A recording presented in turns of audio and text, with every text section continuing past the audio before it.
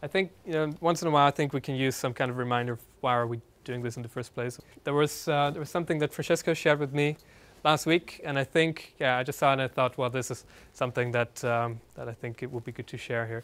Do mind the following footage can be considered as disturbing by some of the viewers. Yeah. So what we can do is flip this turtle over and take pictures of its plastron and then start cutting this open.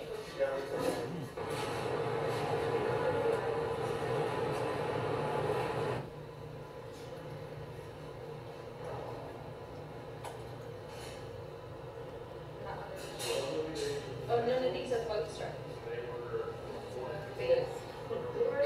I'm going to dump this again. Sorry, it's kind of... I know it's gross, but... Whoa, whoa. Okay. Well, so this one is like the 30-second of actually what was a 4 hours autopsy on 4 turtles that we did during the training in US. And here what happened is that we opened up one turtle which was released from an aquarium 1 year ago, and after it was taken from a stranding on a beach, already dead.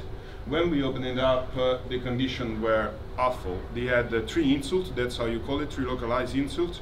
So 3 causes of death, and all of them were connected to plastic.